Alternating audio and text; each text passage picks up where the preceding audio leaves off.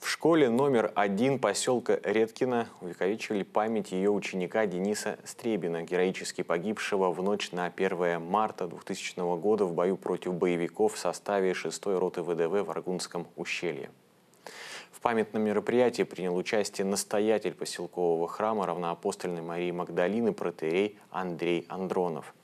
С подробностями наши коллеги. Холодная и ветреная погода не помешала школьникам, учителям и гостям собраться в школьном дворе, где прошло важное для жителей поселка Редкино мероприятие.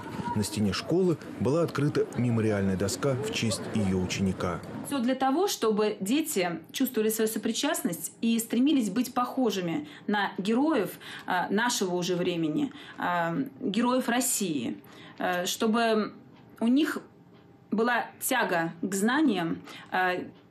знаниям истории своей страны, для того, чтобы наша страна становилась сильнее.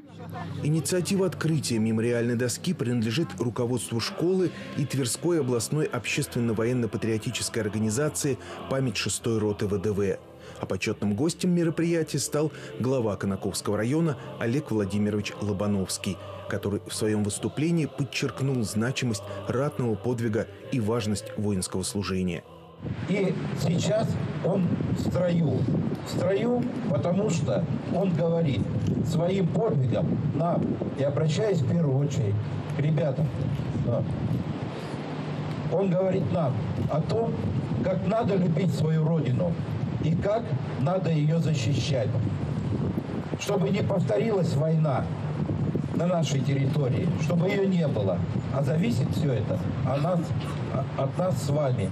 История первой школы насчитывает уже 8 десятилетий, и она буквально пропитана духом воинского подвига. На стене здания несколько табличек с именами героев, которые некогда учились здесь. Это герой Советского Союза Александр Шаталкин, разведчица Лидия Базанова. Ныне к ним присоединился еще один герой, награжденный орденом мужества посмертно – Денис Стребин. И есть несколько веских причин для того, чтобы увековеченная в граните память о наших героях всегда хранилась в людских сердцах.